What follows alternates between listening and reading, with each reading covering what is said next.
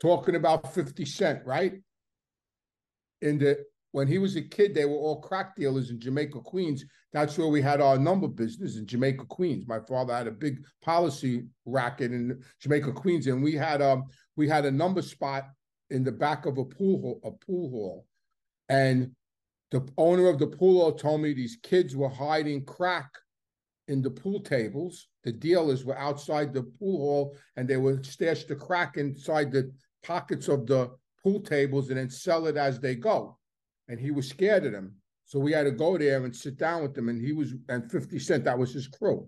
And we told them, we made them stay out of the pool hall because they were making the place hot. And we had a number hole back there. So they went like more up the block in another store. But we had to chase them out of the pool hall.